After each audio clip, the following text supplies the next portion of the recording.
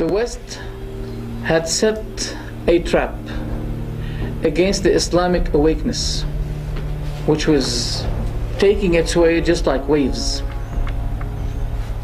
by reviving the false and the deviant cults in Islam in order to slow, if not possible, if not stop, the Islamic awakeness, which I think it's taking its march towards the West. So they have to stop it. Rand Foundation, I think you've heard of Rand Foundation, they said those spots in the Middle East and elsewhere which are hard to be controlled by us, which they may shackle us from taking advantage of their resources, it's good to create among them something which is called ideological fight of doctrines. So they said it, and it is being fulfilled.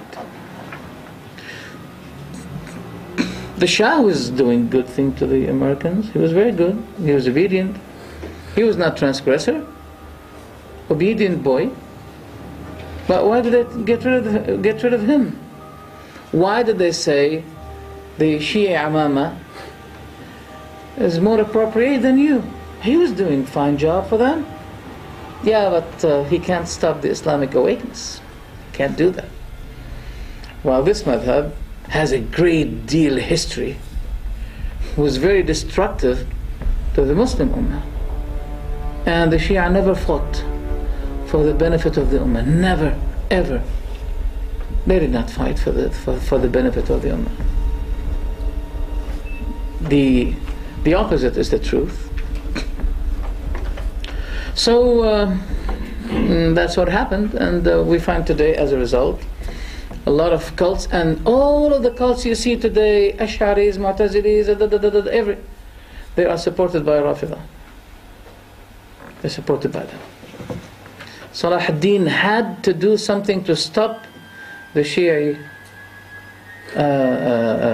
confusing activity against the Ummah, because he realized when the cross becomes intensive, strong, Shi'ism becomes strong as well. So he had to fight the Fatimi state, and as soon as he got rid of the Fatimi state, he was able to get rid of the Crusaders. It was easy. How this cult is very dangerous. I'll give you a small glimpse. Khomeini said in his book, you're not allowed to be a minister or to give any loyalty to any non-Muslim state.